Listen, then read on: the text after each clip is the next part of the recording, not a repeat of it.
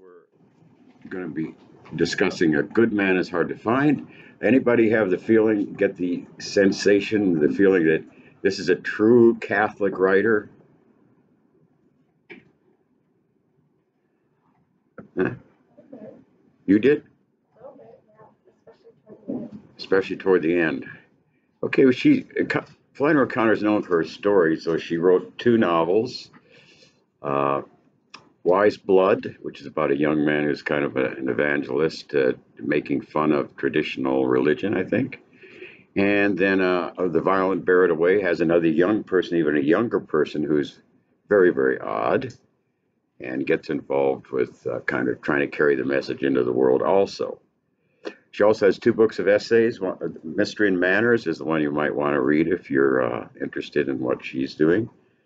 But if you're interested in literature or writing, you should especially get The Habit of Being. The Habit of Being. It's such a good book. I made a workshop that I held on the novel. They all had to read it. And this was in a public university, state university.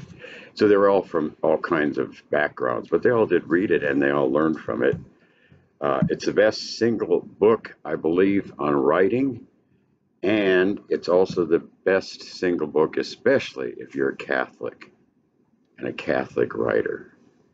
It's based on a series of letters to Robert Fitzgerald, who was a Catholic poet and translator of Greek poetry, and his wife, Sally Fitzgerald. And she wrote, in an introduction to The Habit of Being, she wrote, "I've come to think that the true likeness of Flannery O'Connor will be painted by herself, a self-portrait in words to be found in her letters." And this Habit of Being is a collection of her letters to the Fitzgeralds. "There she stands, a phoenix risen from her own words, calm, slow, funny, courteous, both modest and very sure of herself, intense, sharply penetrating, devout but never pietistic, downright, occasionally fierce, and honest in a way that restores honor to that word." So that's a pretty laudatory introduction. That's only a part of it. So O'Connor was born in Milledgeville, Georgia, in 1925. She went to a state college there, in the State College of Georgia in Milledgeville, Georgia. And she wrote for the campus publication. Her stories then were sent, or she used them to apply to the University of Iowa and Iowa City.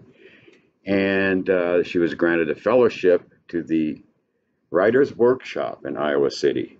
This was the premier workshop in the U.S. at the time. Started in the 1940s. Actually was started as a kind of a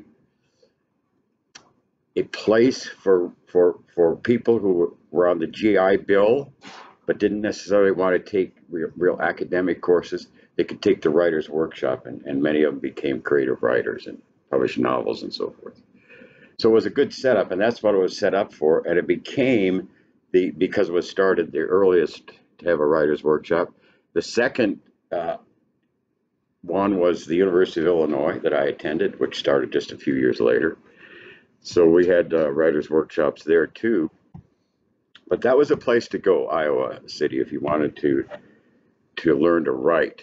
And anyway, from the 40s and perhaps into the 1970s, and then it became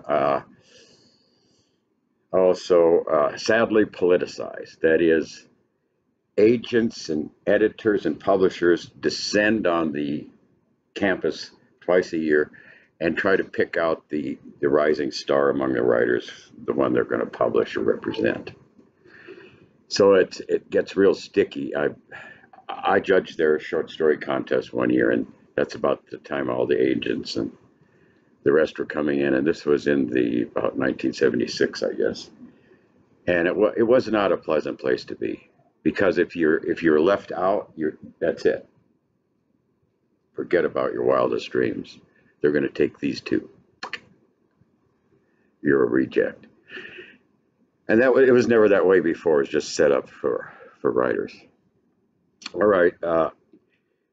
So O'Connor's father died in 1941 of lupus. I don't know if you know what that is. It's one of the worst diseases because it attacks the very center of what keeps you from having diseases, that is the immune system.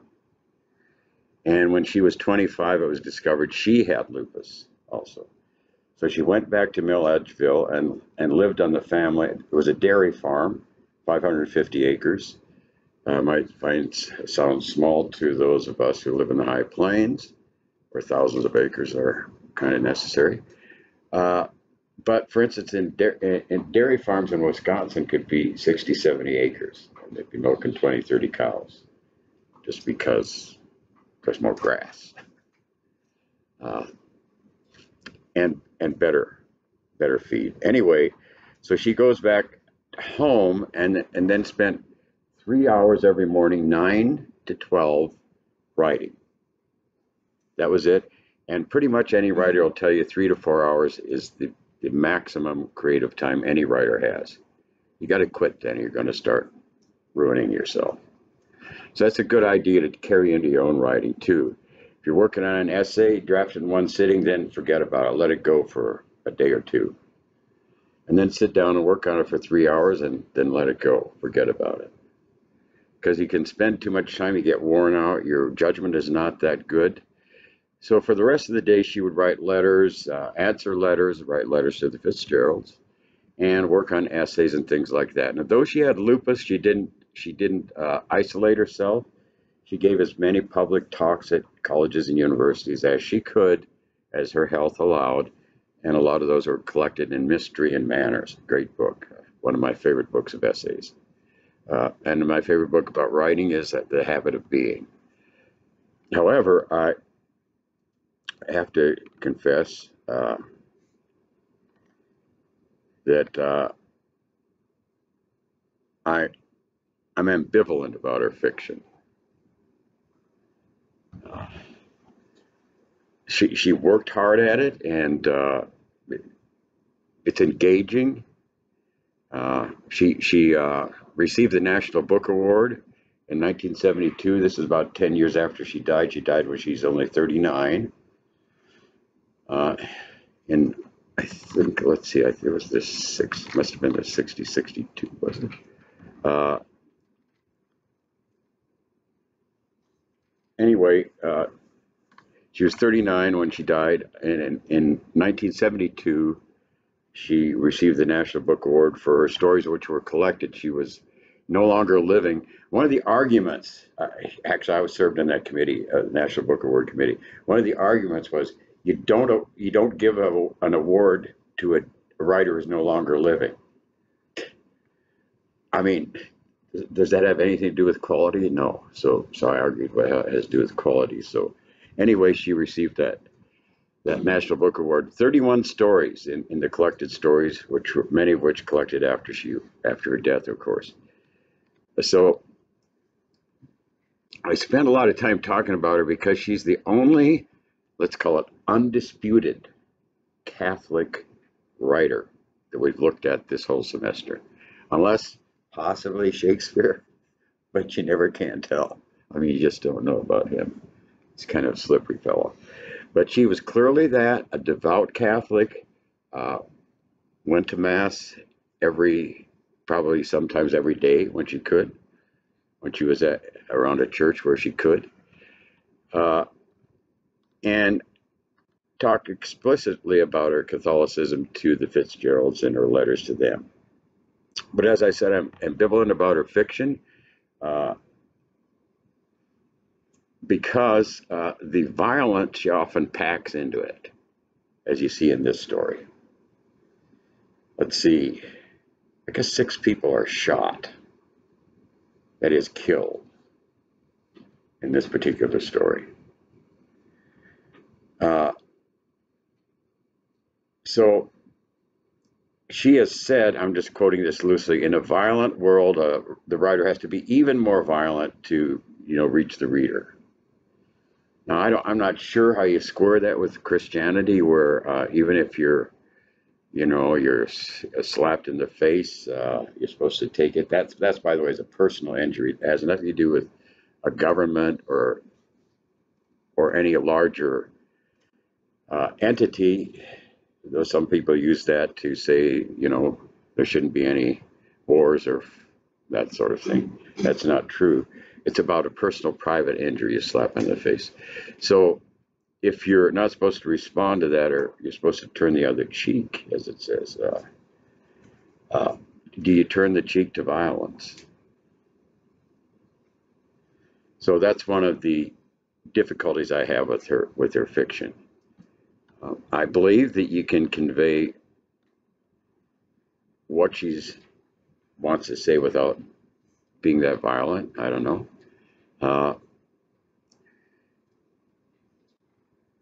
Another reason I kind of shy from her fiction, or don't always get so involved in it, or her as a writer, except in her essays or nonfiction, is that so many of her supporters are those who like her fiction and support her fiction.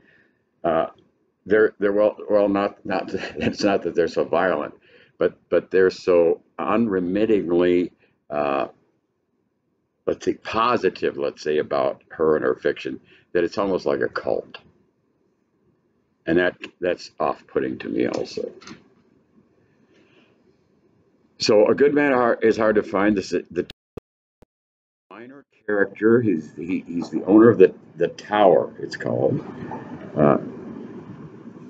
a stucco and wood stop along the highway they're traveling. He's a guy with a paunch that hangs over his trousers like a sack of swaying meal. This is Red Sammy is his name.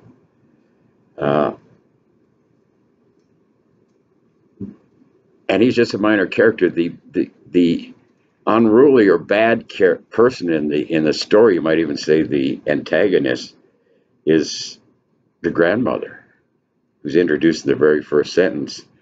The grandmother didn't want to go to Florida. By the way, that's a wonderful first sentence. You want to know who the grandmother is, what's this about, what's the trip to Florida is, what's going on here. About 3 or 4 things just by that simple, straightforward sentence, instead of trying to be fancy or flowery. So I love that sentence.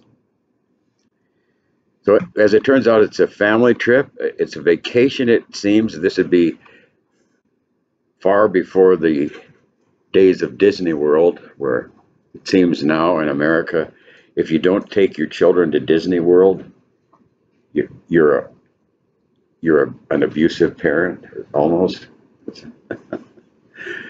I've never been there. I never took our children there. So, but I did go to Disneyland. I think it was the year or two after it opened.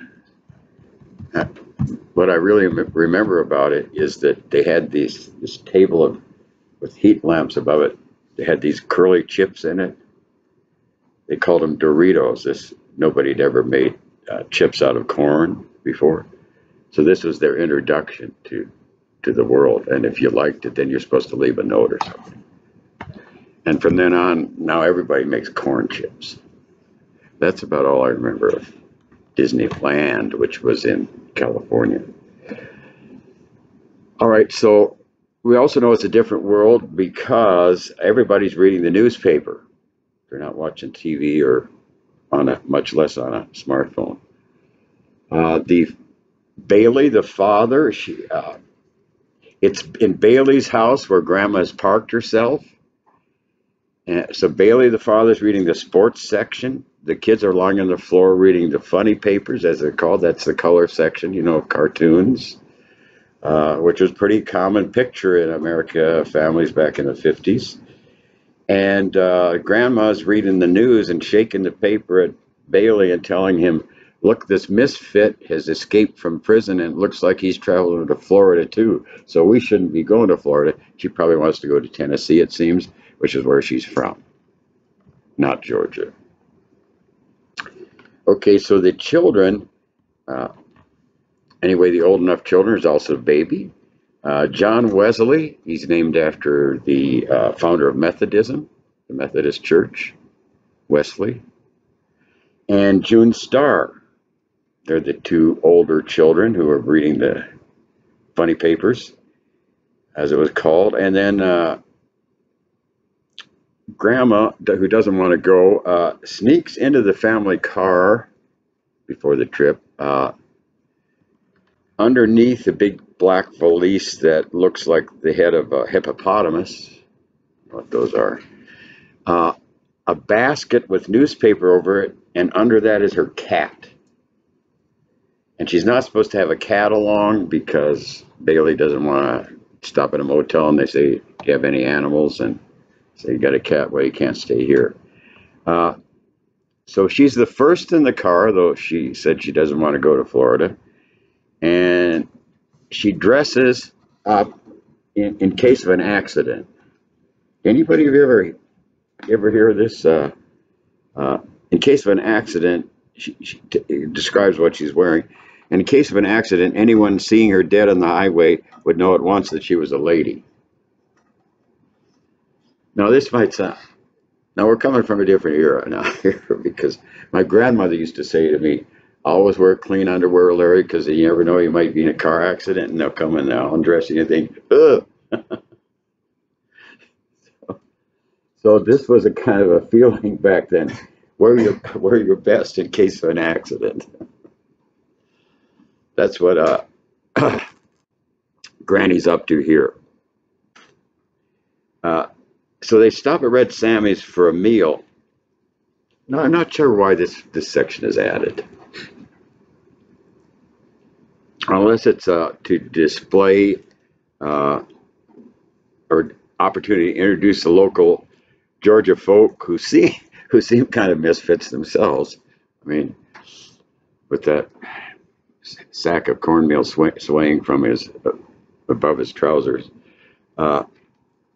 Maybe it's to display the family love for country music, which they play on machine, and a tap dancing young dandy who's, of course, the star of the family, June Star. That's what happens there. There's a dialogue, of course, that happens also.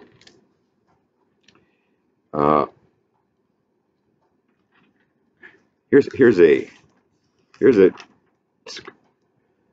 phrase I want to point out. She rolled her eyes and screwed up her mouth. How do you screw up your mouth? You can screw it up if you get punched there, maybe, but that's a phrase that always bothered me. Like another one is, her eyes dropped to the windowsill. Did you pick them up and put them back in? You have to watch these descriptions when you're writing fiction, or you're just might get just a laugh from the reader. It was a common phrase used back then. You screwed up your mouth. Some people screwed up their eyes also. However you do that. I don't know. Okay, so Red Sammy says that some boys in a beat up old Chrysler stopped. They said they worked at the mill. This is probably a sawmill, and considering it's Georgia. And he let them charge the gas that they took. Do you realize that this is probably an introduction of the boys and their car that looks like the trio that'll later appear as the agents of death? You notice that, John? Do you notice that, Catherine? Maybe. Yeah. Well, now maybe. I think so. I think that's why she has the scene. He wants to kind of slip that in there, whether you recognize it or not, because that's what's going to be coming up later. So again, it's Grandma who has the bad advice. She has wanted to go to Tennessee, and I think it's the John Wesley says that place is just a hillbilly dumping ground, Tennessee. Well, he's from Georgia, so we've seen red anyway. So Grandma suggests they take this back road. The kids agree because she says she remembers that there's supposed to be silver behind a secret door, and they want to see the secret door. And Bailey says they're not going to let us even in the door if it's people are living there. But finally, since the kids raised such a ruckus and John Wesley kicking the back of the seat and upsetting Bailey, his father, he decides, okay. And she said, well, it's about a mile back where we passed the road that I recognized to go to this place. So he turns around, they go back down this road. They're driving down the road. When she realizes that the place that she's thinking of, which didn't have a secret panel with silver behind it anyway, she just made that up so they get the kids excited, is in another state, a different physical state, like Tennessee, not where they are. And she's so embarrassed at this that her feet jump up and dislodge the valise, and the newspaper comes off, and the cat, his name is Pity Singh, jumps up and fastens itself on the back of Bailey's neck like a caterpillar, the text says. So it's probably one of those brindled cats. And so he screams and he runs into the ditch. That part's kind of funny. And the car rolls. His wife gets flipped out with the baby. The baby lives, but the wife breaks her shoulder. Her arm's dangling later. And the two younger people, John and June, are in the back seat with Grandma, who's separating them for this drive. They're all bunged up a bit, but they're okay too. And the kids get out and they say, we've had an accident, and that's put in bold type, so you know it's real loud that they're yelling this. Then this dark car like a hearse comes down the road, and the driver steps out. He's not even wearing a shirt.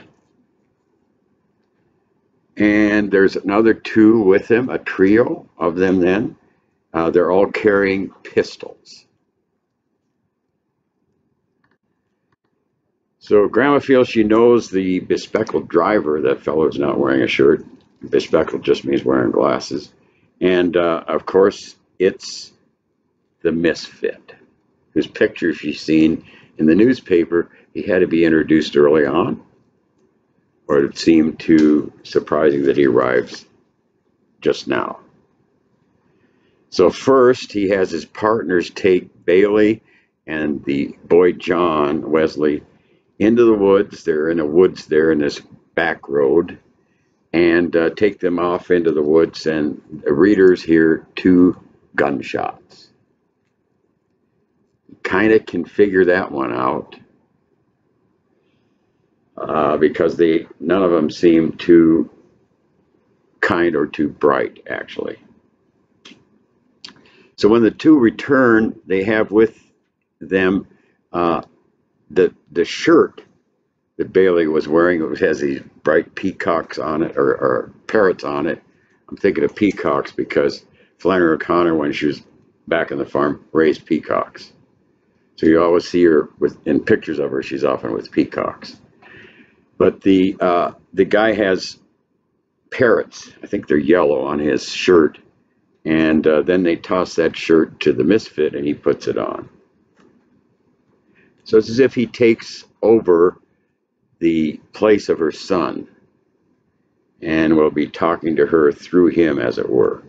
The dialogue between them doesn't seem to be always the kind that would take place.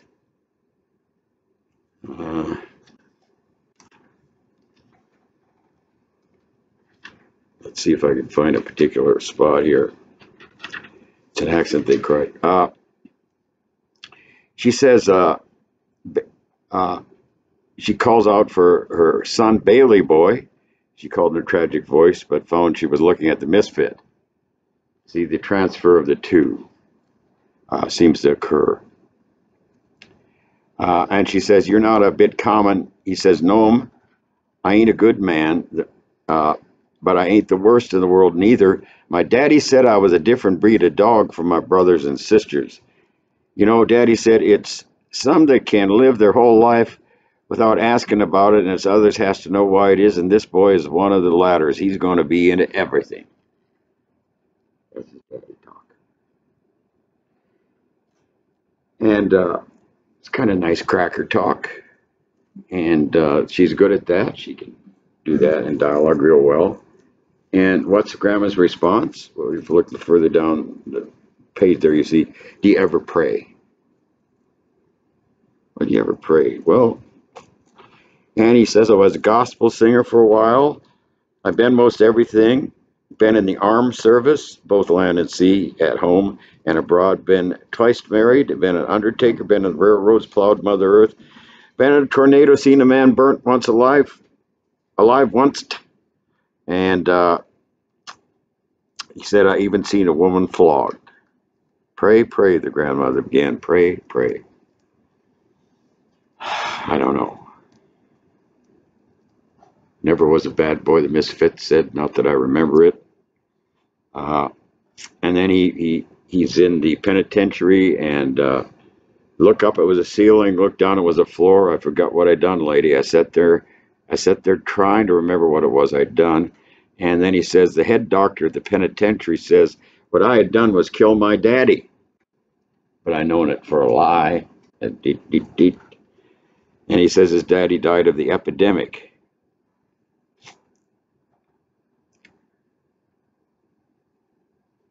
It wouldn't be quite the 1918 Spanish flu, it was called. It'd probably be another epidemic. Many occurred. Never was the whole world shut down.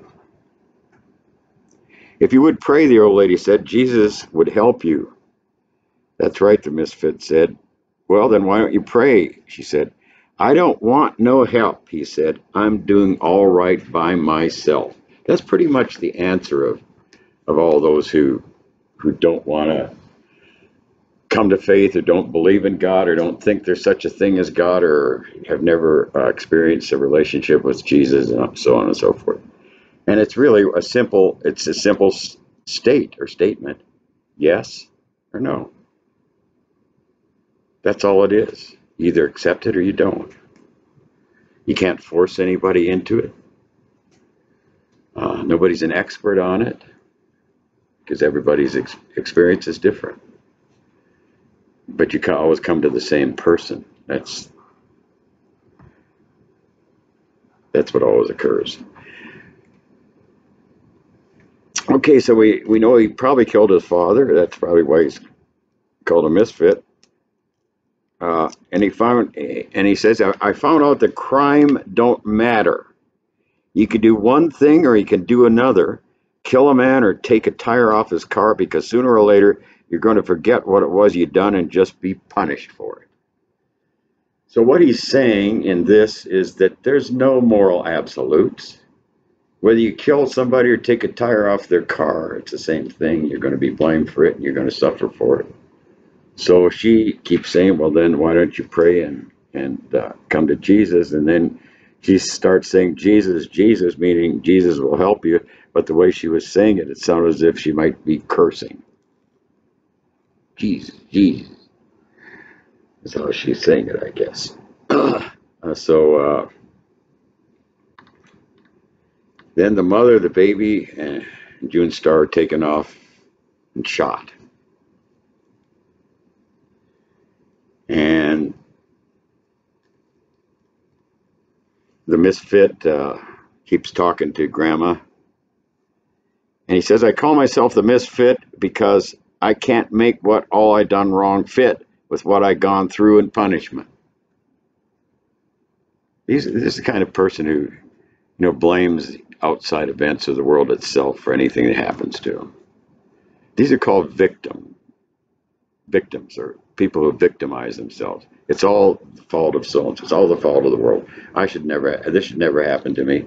And that way they can keep blaming other things and not realizing the responsibility is their own to make that choice or not make it. So he's stuck where he is. So then she keeps calling out for Bailey, though she didn't seem to like him earlier much. And Jesus was the only one ever raised the dead, the misfit said, and he shouldn't have done it. He'd thrown everything off balance. If he did what he said, then it's nothing for you to do but throw away everything and follow him. And if he didn't, then it's nothing for you to do but enjoy the few minutes you got left the best you can by killing somebody or burning down his house or doing some other meanness to him. No pleasure but meanness, he said. His voice had become almost a snarl. So if you have no moral sense, what's the difference? And finally, she grabs up as if to hug him because he's like Bailey, her son, that she keeps calling out for. And he shoots her 3 times in the chest. And the others come back from their murdering they've done. And one says she was a talker, wasn't she? This is Bobby Lee named there. And the Misfits said she would have been a good woman if had been somebody there to shoot her every minute of her life.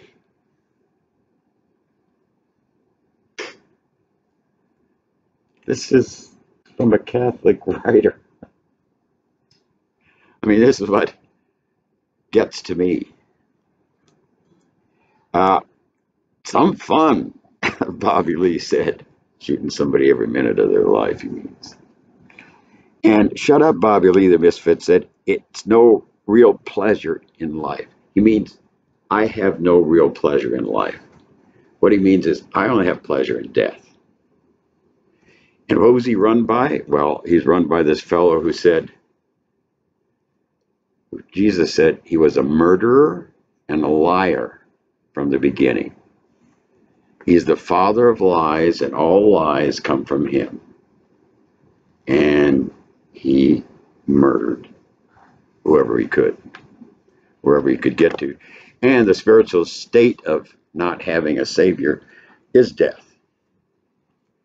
So that's, in that sense, he murders people. When he lies, he speaks of his own character, for he is the father of lies, and all lies come from him. And I think that that's what O'Connor's trying to say here with, if you have no sense of morality or sense of the truth of these things that have happened, then all lies count. And they take over your life, and one life is no better than the other. And life is no different from death. In fact, he chooses death at the end and has practiced it all along his life. Probably beginning, it seems,